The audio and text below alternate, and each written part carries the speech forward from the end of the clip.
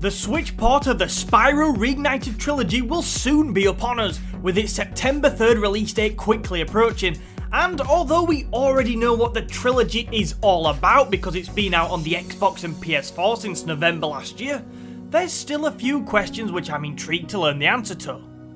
The most prominent of these questions revolves around the probability of a day one download in order to play games 2 and 3, and if there is going to be such a download required, how much space can we expect it to take up of our valuable Switch memory? To answer all of these questions, I'm going to split the video up into 3 key parts, these being part 1, what the download is all about, part 2, will the download be required in North America and Europe, and part 3, how big would such a download be on the Nintendo Switch? Anyway, let's get into it. If you're unaware of the Spyro Reignited Trilogy, or maybe just haven't looked into what the day one download was all about, I'll quickly explain the basics to you. Unlike most games, and certainly sibling the Crash Insane trilogy, there was so much content in the Reignited trilogy, like the original file size was nearly 70GB on the PS4, that Activision and Toys for Bob on release literally couldn't fit the whole game on the standard 50GB Blu-ray disc the Xbox One and the PS4 use. Instead, the whole of the first game, Spyro the Dragon, was included on the disc, but parts of the second, which is Ripto's Rage, and the third, Spyro Year of the Dragon, were not. So, although you could play the first one without the online download, to play the whole trilogy you had to attain the day one download of 20GB, which required an internet connection. Without over-exaggerating, it's fair to say this aggravated some for fair reasons, such as the memory space it took up, or more commonly, because not everybody has access to good internet. It is important to note though that since then, they've managed to compress the size of the trilogy down from nearly 70GB to 36 on the PS4, so if it was a newly released game today on the platform, surely it would all be on the disc. Knowledge of the new compressed file size on the PS4 will become valuable shortly. So, will we need a day one download on the Nintendo Switch in order to play the whole trilogy? Well, we know for a fact that if you live in North America, you've got a day one download heading your way for sure, but there has been suggestions that this won't be the case for us Europeans. As the Nintendo Life article last month alerted me to, on the North American-based Best Buy's website, the box art on the Reignited Trilogy states a digital download is required, but on the box art for retailers selling to Europe, that isn't the case. Yes! Finally redemption for that horror show of a title we in Europe got served up. A gateway to glimmer, what a load of rubbish that was. Yeah, you North Americans thought you got it all with Ripto's Rage, but at least we don't require a day one download of the Reignited Trilogy on Switch. Oh, shh. Keep your horns on, Spyro!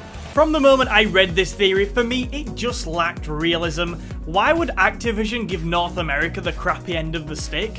In theory, it is possible, maybe for sales in Europe they stick the game on a bigger cartridge so then the download wouldn't be required, but I don't understand why they would do that.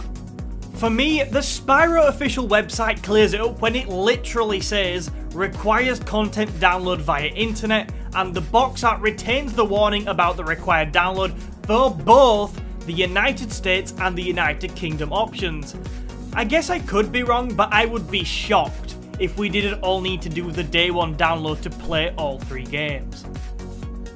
The million-dollar question then, how much memory will this day one download take up on Switch? Oh, and by the way, I'm talking about if you buy a physical copy of the game here. If you buy the digital version of the game, it's obviously going to take up a lot more space than just the day one download. Now this might get a little complicated in places, so please do bear with me here, and if you've got any questions or thoughts, please feel free to share them in the comments and I'll get back to you on them. The first thing we have to consider is, how many gigabytes will the Spyro Reignited Trilogy be in total, including what will be contained within both the Switch cartridge and the day one download combined. This is also going to be pretty much the size of the digital version of the game if you want to purchase it that way. To do this, I'm going to look at how successful Activision have been in shrinking down file sizes for the Nintendo Switch in the past, using the Crash Insane trilogy and the PlayStation 4 as the benchmark. So the Crash Insane Trilogy had a file size of about 24 GB on the PS4, but on the Switch, they managed to shrink that down to 5.2 GB, which is over 4 times smaller. With the Reignited Trilogy now having a file size of 36 GB on the PS4, if we divide that by 4, we should in theory be looking at a file size on Switch of about 9 GB. Now this isn't 100% accurate obviously, and that figure doesn't take into account that they've already done a lot of good work on the PS4 file size to shrink it down to 36 GB from nearly double that at first release. Consequently, I think the file size might be slightly bigger than 9 GB, but seeing as we're using the logic from the Insane Trilogy in this video, I don't think we'll be looking at anything much larger than a complete file size of 12 to 16 GB. Just as an example, we'll go forward with 12 GB, but I think the Spyro Reignited Trilogy file size on Switch could be anywhere in the range of 9 to 16 gigs. So as I just said, we're taking forward 12 GB as the file size we're predicting the game will be in this video. Now, although that gives us the size of the memory the game will take up if you're purchasing it from the Nintendo eShop, what if you're buying it physically? How much of the game can go on the cartridge, and how much will you have to download onto your Switch's 36 GB memory? To understand this, let's take a look at how big Switch cartridges are. Well, it actually depends on which one you're talking about, because they come in a variety of sizes, those being 1GB, 2GB, 4GB, 8GB and 16GB, and there's even supposed to be a 32GB one on the way, but that doesn't really matter right now.